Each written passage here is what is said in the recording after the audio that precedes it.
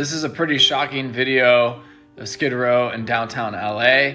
It's usually pretty bad, but when you watch this video, it just keeps going and going and never ends. And it's just the homeless population in LA and the major cities is just exploding. And we have a cost of living crisis. The cost of everything is going up. People's rents are crazy.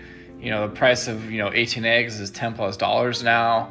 And, with this inflation, you're going to see the middle class get eviscerated and go to the lower classes, and the lower classes will become homeless.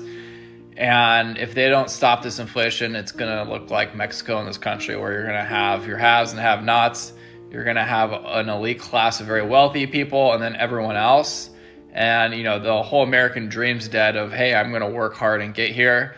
It's kind of fading, and I think America kind of needs a new social contract where if you're going to work, you're going to get ahead in life.